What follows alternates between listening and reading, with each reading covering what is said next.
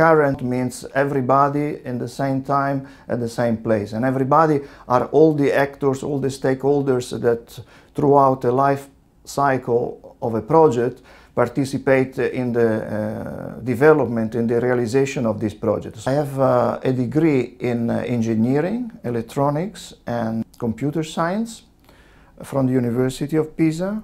And I was the one that brought this new methodology into the agency and started applying it to system engineering. Since 2000 we have a permanent facility that has done more than 150 missions in which the missions have been designed at conceptual level and assessed for feasibility.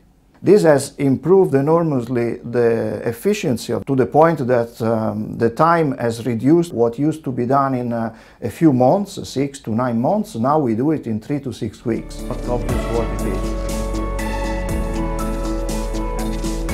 We call, for instance, our colleagues from ESOC that are responsible for the operations to participate in the design, in the preliminary design of the new mission. So we are sure that they also participate in the design and they have a result that they can operate afterwards. One of the mandates of ESA is to support the European industry in space to become more and more competitive. If I can contribute to this mandate of the agency, I'm very satisfied, and this is what keeps me going.